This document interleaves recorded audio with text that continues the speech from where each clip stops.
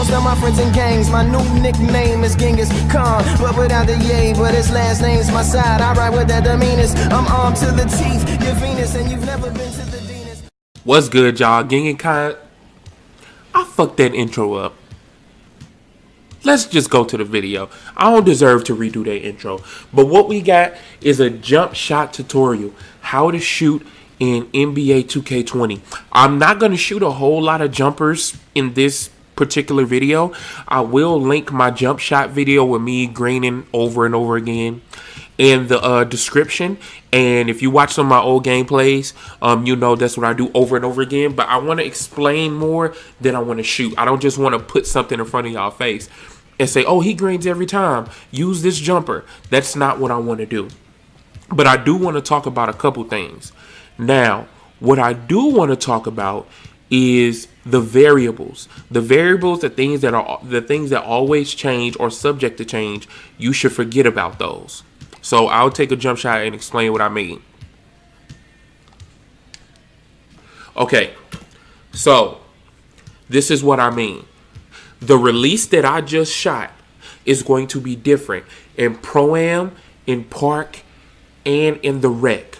So what you want to do is you want to forget about two variables. First off, the shot meter.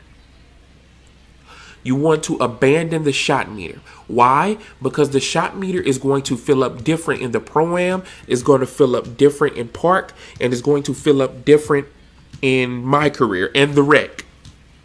So you want to forget about that.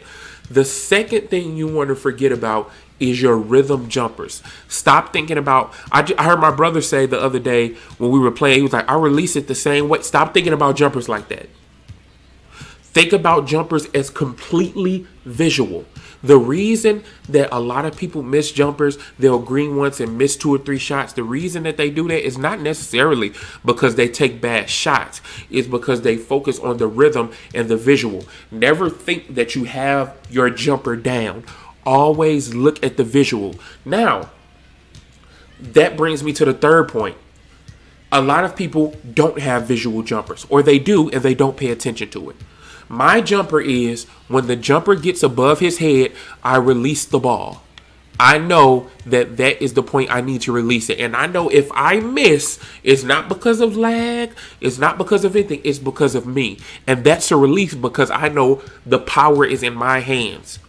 So that's the only way I don't green, is if I release it wrong. But when the ball is over his head, I release it. So, like so. Okay. Like so. As you see, when the ball was over his head, I'll show you. I'll go into the jump shot creator, actually show you. But once the ball was over his head, I released it. I'm not going by rhythm. I'm not going by anything like that. I'm going by when I see the ball go over his head. Fourth thing, in my opinion, that's where you guys want to stay. You want to focus on the ball, and you want to focus on your player's head. I like to get jumpers that either the ball releases at the player's hairline or above his head. Get a jumper like that, and I'll actually go in and I'll actually show you what I mean. So I'll show you this jumper a couple more times. As you see, and always stay in your hot zones. I mean, you can get a certain place where you're not in your hot zones, but of course it's going to be shorter. So try to stay in your hot zones. I pretty much got hot zones all around the court. This is the spot that I have the most troubleshooting, or used to have the most troubleshooting, because I wasn't paying attention to it. I used to have a jumper that I just used to feel for it. So when I got right here and it kind of changed the timing of it, I was missing. So this is what would happen. Okay, just like that. This is what happens now. Not this is what would happen. This is what happens now. You see, I don't have hot zones right here because I didn't used to shoot from there at all, because I didn't know how to, because I wasn't looking at my visual. So sorry if y'all saw that. So this is what we want to do. What we want to do is we want to find the visual jumpers. Let's go to my player appearance. Jump Shot Creator. Okay, I messed up, guys. I said Jump Shot Creator. What I actually meant was my animations, because I want to show you guys what I actually mean. So this is what I mean. I'll go into my jump shots. As I told you guys, my jumper is Paul George, but I have these jumpers that I also just like to use when I'm having fun. And look, what is the common thing between all of them? Klay Thompson releases the ball when it gets to his forehead. Every jumper I have involves the head and the ball. So when I go in to Pro-Am and I figure out how to release a jumper, I figure out, does this jumper release at the forehead? Does this jumper release at the top of the head? Or does this jumper release at kind of the back of the head? Those three things. If the jumper doesn't fit into those three categories, I do not get it. I do not get it. As you can see, forehead. Forehead. Forehead. Over his head. Over, as you can see, once the ball gets over his head, release. Kyle Korver. Forehead. Forehead. Or hairline, as I like to say. So that's what I wanted to show y'all. That's what I focus on. Also, let me show y'all something. As you can see, none of these jumpers are making noise, right? But when I go to my nigga LeBron jumper, it's just clanking. Like, oh, you know this nigga clanking. First of all, stop hating on my nigga LeBron. Stop doing that. All right, so let me go back into here really quick into the Pro-Am arena and show you what you are doing. And probably what you're gonna do even after you watch this video.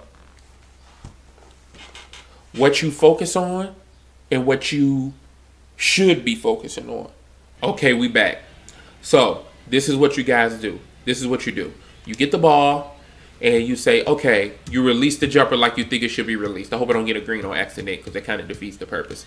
Okay, so let's try to shoot. You be like, okay, that's slightly late. So let me release a little bit earlier. Okay, that was cool. So that was about 2 seconds, I think. So 1, 2. Nope. That was late. Okay, let me release a little bit earlier. You see how inconsistent that is? But that's what most people do. Or most people look at the arms and be like, okay, when his arms go back, let me release. Dang, slightly late. Okay, well, let me make sure when he at the height of his jump to release.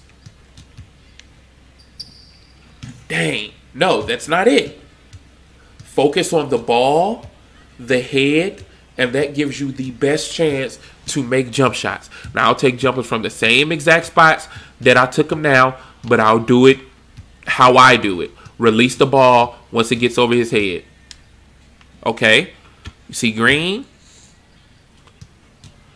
We try to green again. Green. And I think we took like one more spot. Like right here. Green. Okay. So what I did differently was I didn't focus on release timing. Release timing is bullshit. I didn't focus on his arms. Looking at the arms is bullshit. I didn't focus on the body. Looking at the body is bullshit. What visual you want to focus on is the ball and the head. Once the ball gets over his head or to his hairline or behind his ear, that's what you want to focus on.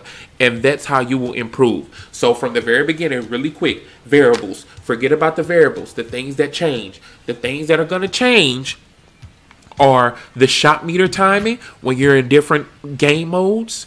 And what's also is going to change is the shot timing of the shot meter. And just the shot timing in general. It's what's going to change. So these are things you want to forget about. Visual, visual, visual. And like I said, I will link my jump shot video just a jump shot compilation of me just greening over and over again. And you guys will see what I'm talking about. Like I said, I just wanted this to be more of a tutorial type thing. I don't want to just take a bunch of jump shots and say, hey, ha-cha-cha-cha, look at me, use this jumper. No, I want to actually tell you what you're doing wrong and what you should be doing. All right, I will check y'all later. Like I said, like and subscribe, and I'll be back at y'all with another video.